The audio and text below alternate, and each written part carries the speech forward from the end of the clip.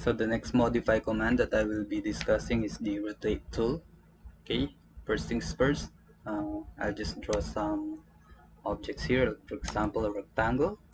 Okay, and let's say uh, three-sided polygon, which is a rectangle. Okay, now I will invoke the rotate tool. Okay, let's say rotate tool is invoked. You need to select the object. Similar procedure with the erase, move, copy.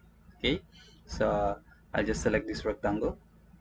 Okay, then after selecting the objects that you wanted to rotate, okay, you can simply press the enter key. Okay, and then specify base point.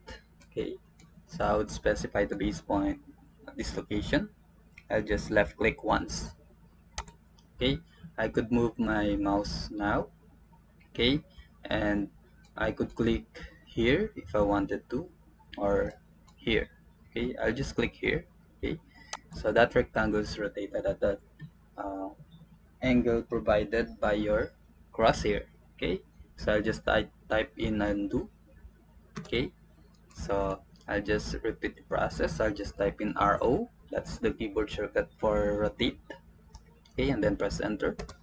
Okay, I would select this rectangle again and then press enter, and then specify base point. Okay, let's say in this corner, left click once. Okay, now I will be inputting a specify rotation angle in the command line. Okay, I would say that will be 60 degrees. Okay, I'll just type in 60, represent 60 degrees, and then I'll press enter. Okay, so the rectangle is rotated 60 degrees. Okay, and then you can select single entities, multiple entities, or even all. Like for example, rotate. I will select these three lines. Okay, and then I'll press enter, then specify base point. Okay, I could click anywhere.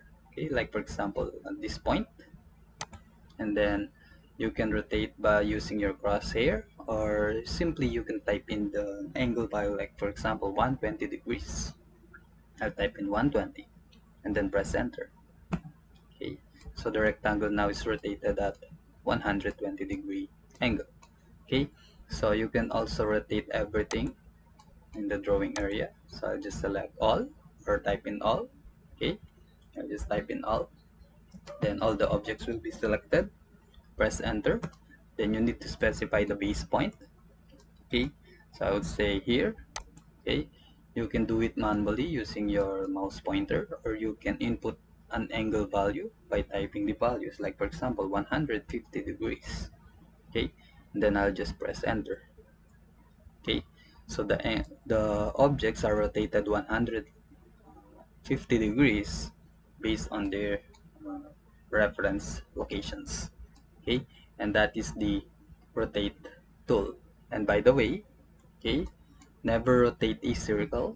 Okay, because if you rotate a circle, the output will be still similar. Like for example, if I'm going to rotate this circle, then specify base point.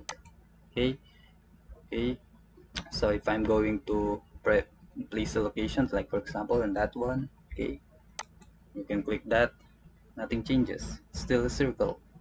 Okay, so probably if you're going to modify a circle by changing its location, you can simply use the move tool. Okay, object, specify base point, and then click anywhere. Okay, so that is the rotate tool.